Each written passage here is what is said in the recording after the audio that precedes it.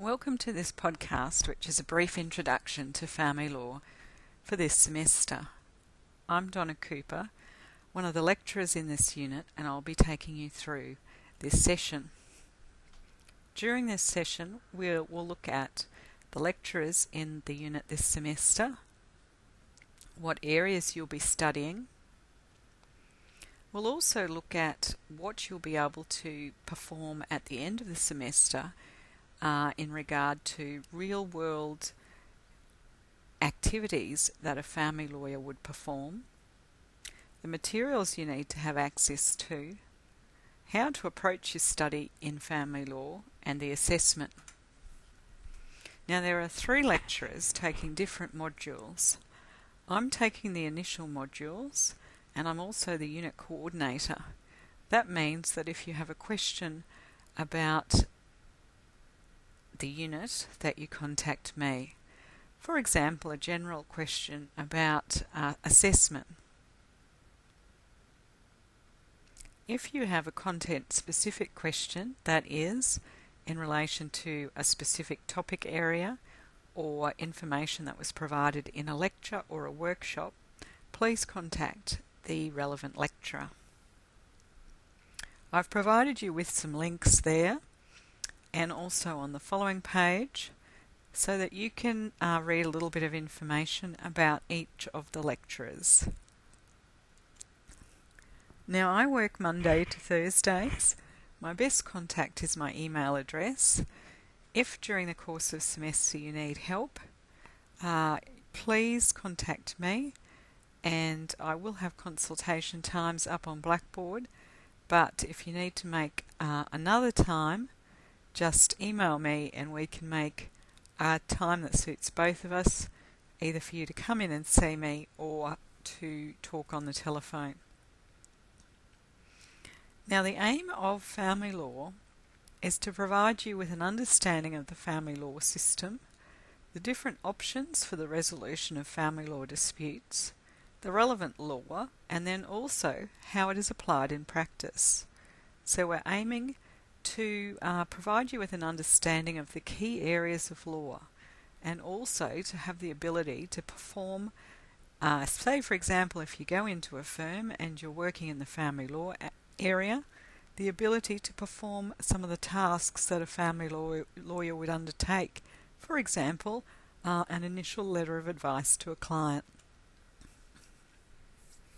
So in relation to the learning outcomes, and this means by the end of the semester, you should have an understanding and be able to perform these tasks. Firstly, provide a family law client with basic legal advice in divorce, parenting, financial, and domestic violence matters.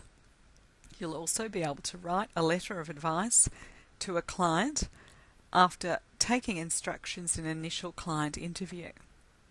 You'll be able to give advice about the most appropriate dispute resolution options for their case.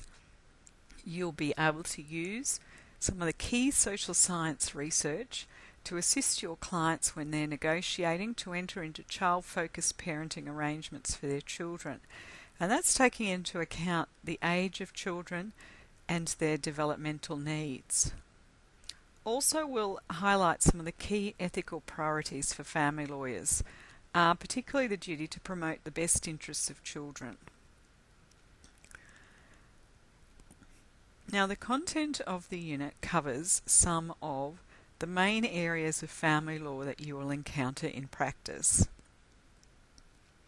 For example, a lot of what family lawyers do is concerned with negotiating arrangements about children and also about financial matters, negotiating settlements of property and also child support.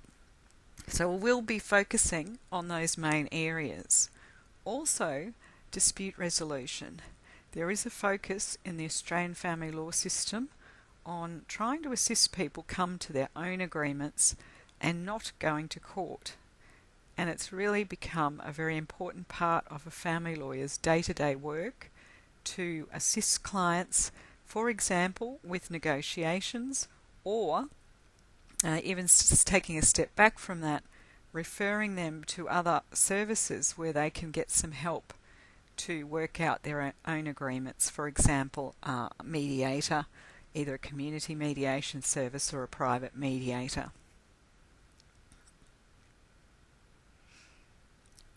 In some families, there are issues of family violence and or child protection.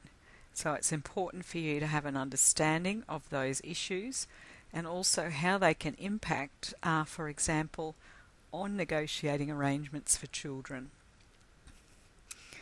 Now, the materials you need to study are the textbooks, access to the Blackboard site, and access to the library.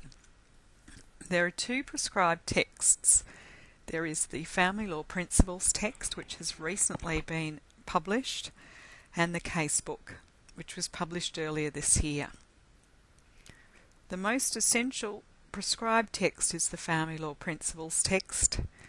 It has been significantly expanded and updated from the first edition, so I would advise you to have the second edition and not use the first. The casebook, I guess, has some readings, but is primarily a resource to use to access extracts of the cases.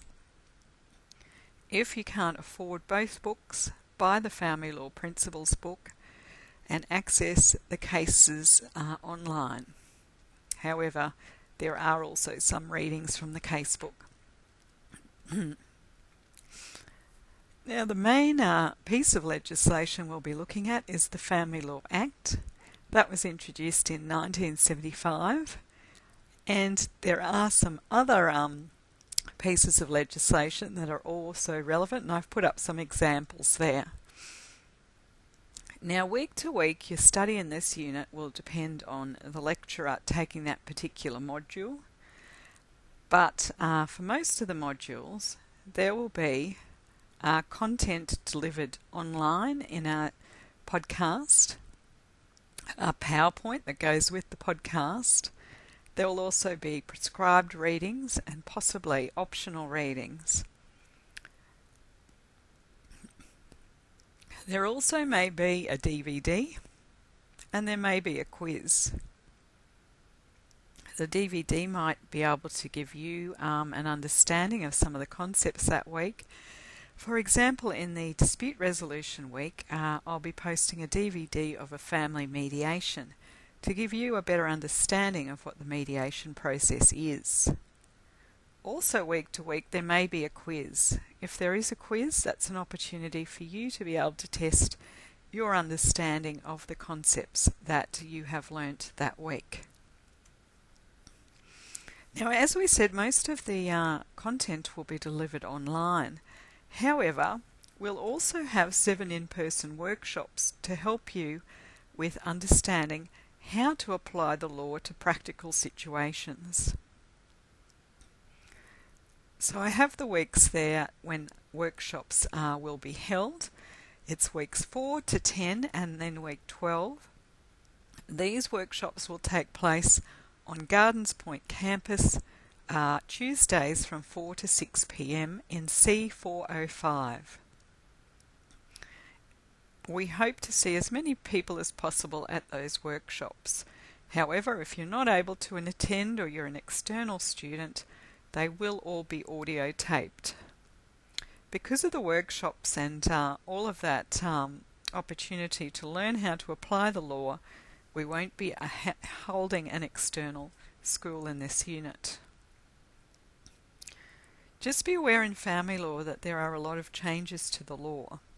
So it's not a good idea to use previous students' notes.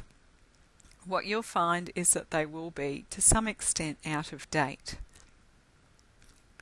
If you cite old law in the assignment or the exam, we will have to deduct marks because it's important that lawyers are up to date with the law and that you're giving your clients the correct advice. There are 2 pieces of assessment, an assignment and a central exam. The assignment is due in week 9 on the 17th of September.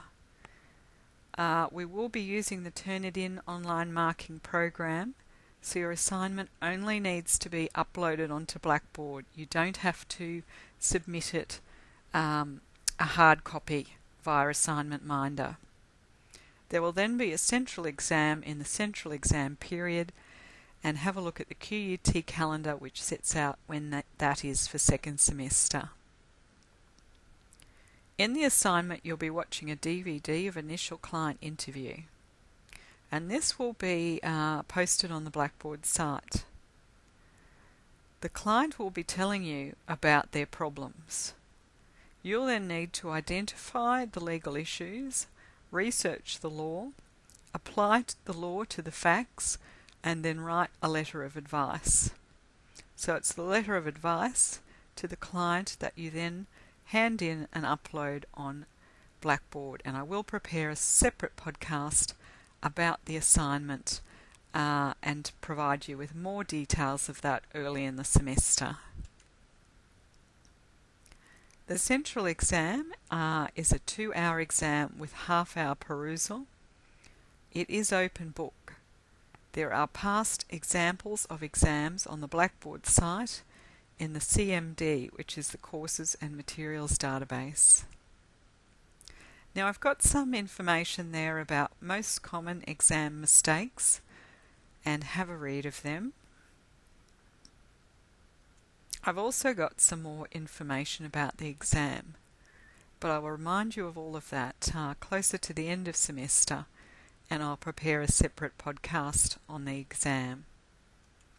So that's all for this session. If you have any questions, please email me. My email address was at the front of the PowerPoint, and I look forward to meeting as many of you as possible this semester.